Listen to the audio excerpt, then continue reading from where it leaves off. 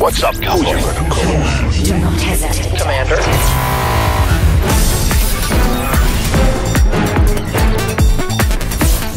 We got no regrets. What's the plan? GSL. Don't get in my way now.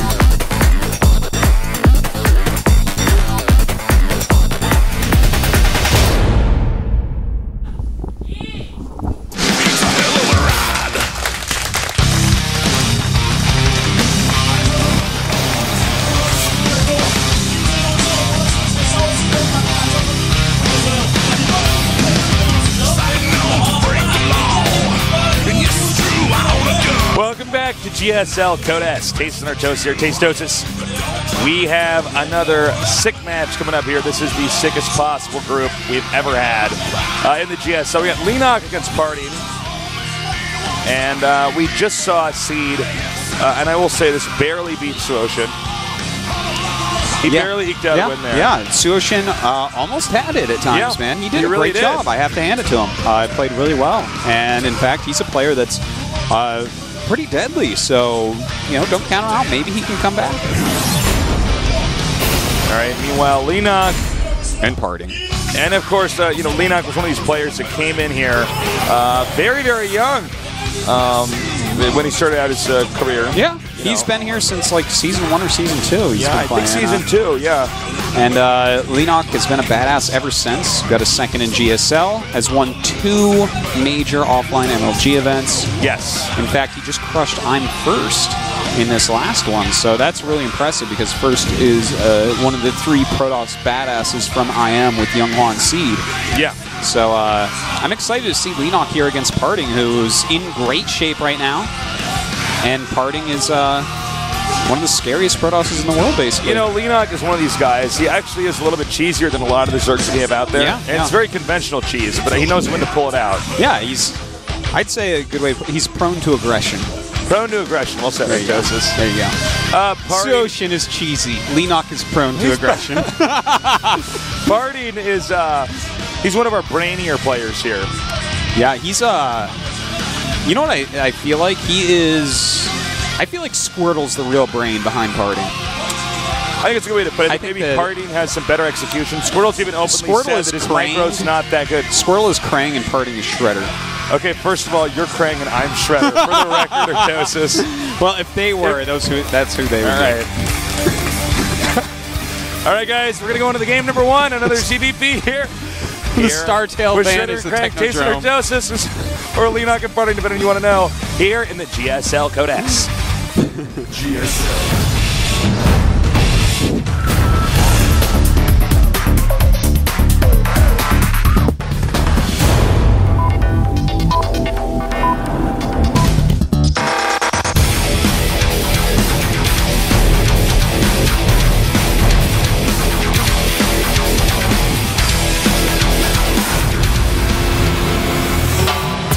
Welcome to GSL Cloud Kingdom. As always, special thank you to our sponsors. In the bottom left, we have our very young Zerg. Quite a history behind this guy. His ID is none other than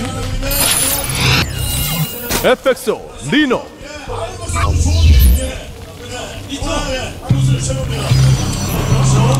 And in the upper right, we have our Protoss player, champion, same as Leenock, very solid. I have no idea who the favorite is. Our Protoss player here is Party.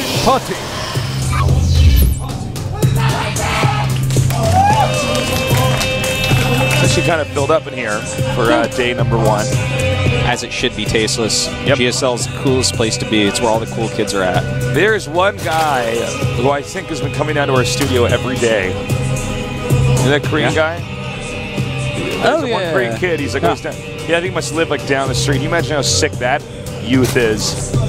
It's like, I spent my formative years going down to the GSL studio every day and eating pizza and watching video games. That's pretty sick. That's pretty sick, man. Damn, making me jealous. I know, right? So a lot of people here rooting for Party. Leenock not that far off. As you can see, he wants to deny the hatchery here. If you watch a lot of GSL, you know exactly what's going on. That's right. If you don't, it's okay. Tastosis is here with you. We'll hold your nerd hand and walk you through it. All right, so, I mean, this is all the beginning of an actual normal PvZ. Notice no gas by Leenock. He'll be going into a third hatch. The Forge fast expansion from parting. Getting that Nexus first into the Forge. That's like almost completely standard at this point. Very few people actually go for the Forge before the Nexus anymore. Well, looks like Parting's going to hide that probe. Some Zergs are very good at finding every possible probe that can be hidden on the map. Yeah. Yeah, it takes a lot of clicks, but with 4 lings you can absolutely do it. Yep. There's, the map might look big and, I don't want to say infinite, but just very spacious, but the truth is there's actually only so many places you can hide a probe. That's right. So you can, hypothetically, check for it. There's actually a metagame to probe hiding. Oh, yeah. We'll talk about that in a second, though, because... Nice! That was close. And that was really close. Yeah. But anyways, there's a metagame to probe hiding where if there's like really good places to hide the probe, Zerg eventually figures those out and goes there, so then you hide it in like a stupid place that you should never hide something, and Zerg just won't go there because why would you hide something there? So there's like a funny little metagame to that, and I mean, we're not seeing it right this moment, but it happens from time to time. I'll point out next time it does, so you guys can think back and be like, oh yeah, you talked about this. We'll hold your hands and get you through it.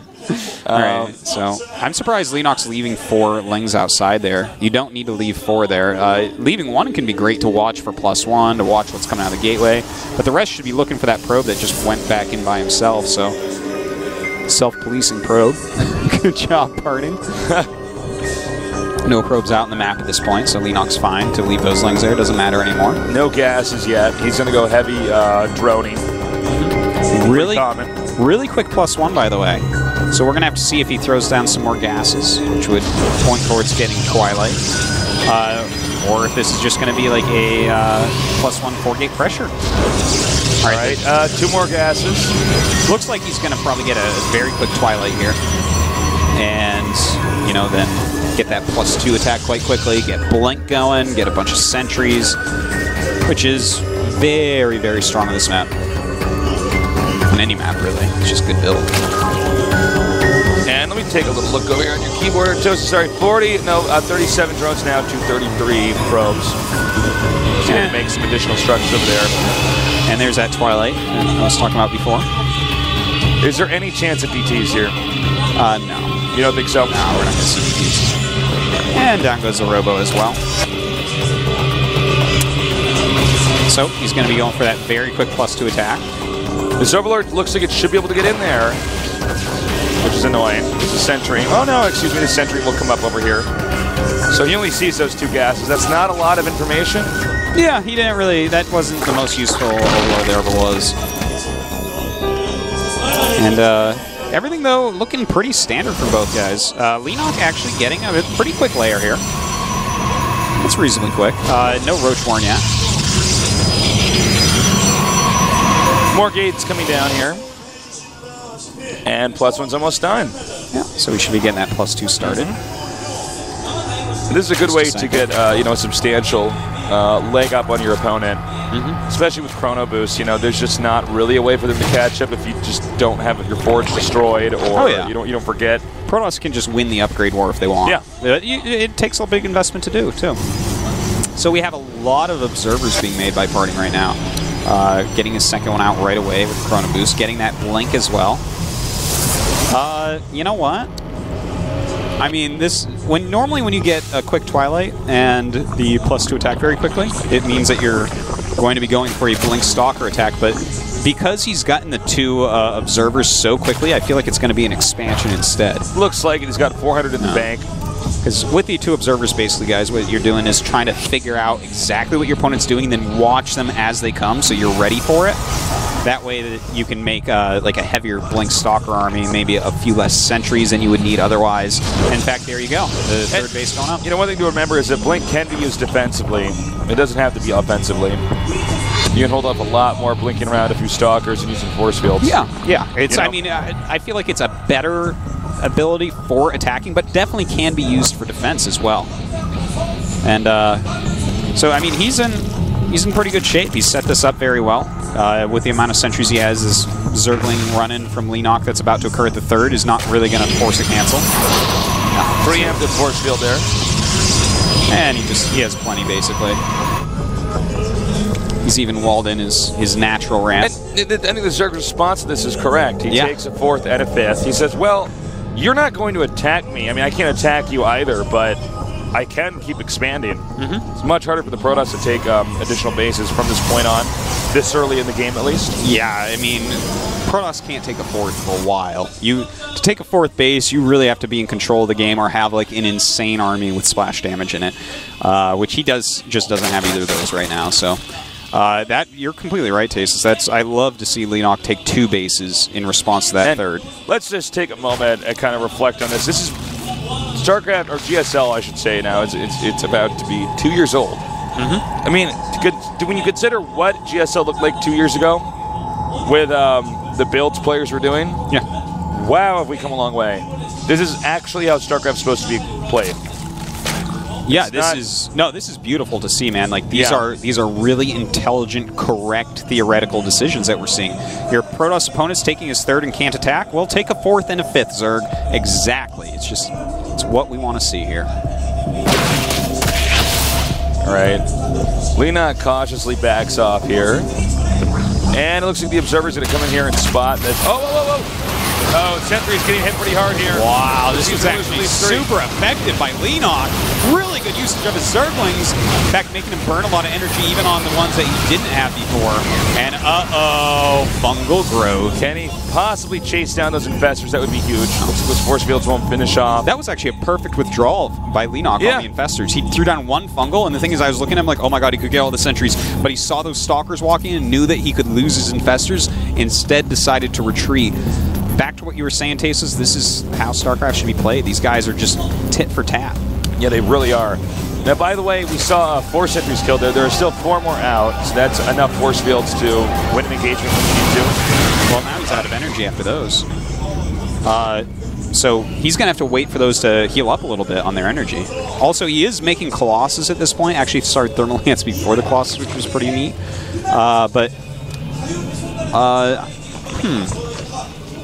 Adding a bunch of gateways and charge. Yeah, he's we're going into macro mode right now. Yeah. And Leenock, we got another attack over here. Infested Terrans hitting hard here. Is it worth it though? They're chasing the stalkers, which are being kited back. Yeah, he's not really paying too much attention to that. You know, I think what Leenock's doing right now is just trying to keep parting in his base as long as possible because he is going up to that very crucial Greater Spire. This is like the weak area for a Zerg is when they're trying to get to Broodlords. So that's what he's doing. He's just using energy, using some units, whatever he can to keep parting over there so that his tech can actually be at the top level. All right, so, you know, the Link's going to have to run back here. There is, as Artosis just said, there is a small... Oh, he should not have rolled that. Okay. There is a small window of time where if he can get him before the Broodlord's finish, he's in great shape. Now, also note, upper, the 4th base, the center-left base on the minimap, not really defended. You know? Yeah. He's, and it seems like Leenock's almost completely okay with that. He's not making spine crawlers there or anything. Yeah, he's that's because he's being just so aggressive and just drawing the army around. He's dictating where parting has to be. And if parting has to be somewhere defending, he can't be attacking. So, good moves by Leenock, who, by the way, is making 8 broods right now against parting, who's, I mean, he's getting some Archons, but he doesn't even have a Stargate to tech up to Mothership, so he's going to have a hard time of this. Now, occasionally what you can do is when you see Broodlords coming your way, you actually just run away from them with the Stalkers and blink into the main. I don't think it's going to work this time, though. Just the way this game's looking, the setup and everything. All right, now Leenock is moving up here. And as he secures his 4th, he's also going to make it impossible for the Protoss to keep his 4th. So Leenock is looking absolutely great. All right, here we go. Engagement starting. Yeah, this base will go down. But Leenock, you know, he double expanded, so he can lose one of them. It's not going to be like a game ender or anything like that. Had those spine crawlers, the Broodlord's been up there, the battle would have occurred. But Yeah, he doesn't want to do this. He doesn't want to risk anything right now. Yeah, he wants to get his army a little bit better. In fact, he's getting another Spire. He's getting another base. And he's actually wasting a lot of wings there. He did not want to do that. All right, and he's actually... Sorry, for a second, he's going to push up there. Got to be careful here. Fungal's being thrown down. And look Brood at that. Lords Oh my god. Fungal's all the Archons and attacks them with Broodlords. A great move here by Leenock. Those are such important Archons. And the Archon on the run right now. Looks like he will manage to just... No, I think he's going to get away until he just gave up. He was a quitter, Archon. Yeah, you don't want to quit, man. So, Protoss almost maxed out. Actually, they're both might as well be maxed out. They're so high. Yeah. And, you know, right now, Parting does have that 4th base, which is really important. And he is getting Warp Prism with speed, which is awesome. And the Fleet Beacon, though, just starting. So it's going to be hard to kill these. 6 more Broodlords on the way, man. God. That's a lot. I feel like Zerg can push at this point in time. With the number of Fungals here and Broodlords. All right, small attack down here. You know, the way he's playing with all these spines, it looks like he wants to play like the super cost-efficient, turtley style of the Broodlord as opposed to the death push. That's what it looks like right now. Well, yeah, the placement's pretty slick here. All right, so he does hold that off. No way to attack into that base. Might as well have gotten rid of the Zealots, though, attacking in that direction. See if he can't take them out. You know, if Leenock wants to attack, he's going to have to do it pretty soon here because the Fleet Beacon just finished. Yeah. And so now there's a countdown to when we're going to see a Mothership. And of course, once the Mothership is out, things get dirty. And I'm sure a lot of you guys know, late game, metagame, you just want to Vortex all the Broodlords and send the Archons in there. Archon toilet that. So that's why the Mothership is so scary. Meanwhile, we got Zealot drops coming over here as the death push ensues. He's starting to push out with these Broodlords. But we do have, oh my god, the Zealot drop on the Greater Spire! This is a big deal. If he can kill this off, it's so big. He does have, there's a Queens of the Natural with a ton of energy to actually transfuse. Links are running by. He's actually just not paying attention to this at all. Trying to transfuse. Can he transfuse again? He has tons of transfusion energy. No way, are you serious? Wow. He had enough for like 9 transfusions. But meanwhile, we're going to some of the base raid scenario here. No, he's not. He's going to turn around. But this means the Protoss army could be trapped. No escape. Yeah, he has so many infestors at this point, Tasteless. 18 of them and 15 broods. That's enough to kill just about anything ever. This is what I'm talking about. Look, the Stalkers can just ignore the other units. Oh my god, he's going to get this Greater Spider here as well. Oh god. Totally painful. But in the meantime, Parting has actually overextended to the bottom right. He is trying to stay alive here with these Stalkers. Looks like they probably will be taken out very easily, though. Kind of a weird game here. Doing a lot of damage. Okay, we got the Warp Prism coming in over here. He's going to warp in a ton of Zealots over here. Not clear there's going to be enough to defend. This is the problem, guys. Broodlords are very slow. Parting actually might be doing this, guys. Yeah, it looks like he's basically got the game at this point. All he has to do is kill one very scary army. You can't underestimate that. That is a very, very scary army, but I mean, Leenock actually has to go attack, I think. Man. Void Rays can be very useful against Broodlords, but against this many infestors, unless Leenock wastes his energy, Void Rays should not be an issue. All right, the Mothership is about to pop out. He is going to give up this base you can see over here, unless that army repositions. Meanwhile, another Void Ray coming out here. Leenock's base in the bottom center is being hit pretty hard. Yeah, hatchery after hatchery is falling right now. And we didn't get a shot of it, but the hatchery was killed. Boom! Out comes the Mothership. All right, so now he just needs that to get up to 100 energy to have a chance to kill off these Broodlords easily. But as of right now, this is going to be pretty hard. All right, this is a very scary wave here. Note the spread, because I don't want one Vortex to get all my Broodlords, so those I say that they punch up a little bit more. All right, he's getting out here now. Stalker count only at 16. And, well, he does have 5 Archons, which is really nice, and 6 High Templars with a ton of energy. So feedbacks plus Size Storms will be helpful. Uh-oh, here we go, Tasteless. Where are the infestors? They're a little bit far behind. He's got to be so careful. All right, you can see Parting actually, for the time being, says maybe I can just give up my base. I want to make absolutely sure I have more than enough. Yeah. here. Well, he's got to kill that army. That is the one thing that he has to be sure of, is killing it off. Parting does have a low supply. You know, he sacrificed a lot of Zealots and units, actually going around and killing all the bases. So it looks like he wants to intercept them as they come around, kind of like Genius in that one game we cast a season or two ago. Oh my god, oh my god. That is a ton. Oh, and he actually throws down the Vortex as he was actually getting knurled. But that was a ton of Infested Terrans thrown down. He's got to be careful. He's got to keep some Infestors with energy to hold this army so it can't blink under this huge amount of Broodlords. All right, again, it's going to be covered. What is the energy on that Mothership? Mothership is low. It's going to take a long time. But storms here. Very nice storm. Oh my god, huge storms going down. Oh my god, going under the Broodlords now.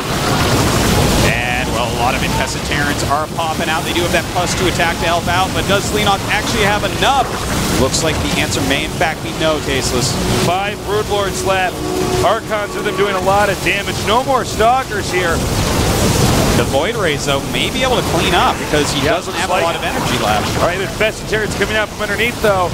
Looks like one more Broodlord's going to go down. And down go the Void Rays. Also, note the supply here. That's the real story. 176 to 63. Wow. Parting, losing that army. Just does not have the economy needed to get another one. You know, he killed a lot of hatcheries in that one crazy time where he sent units everywhere, but losing that much of his army, killing no Infestors or Broodlords during it, has turned out to not be the right choice. I think, yeah, it looks like the fact that he decided to sack his bases in the hopes to win that battle in the end means he just can't recover. In fact, I think this is GG. Wow, Leenock, very strong play, but Parting, very strong play as well. It's a little bit back and forth there in the middle.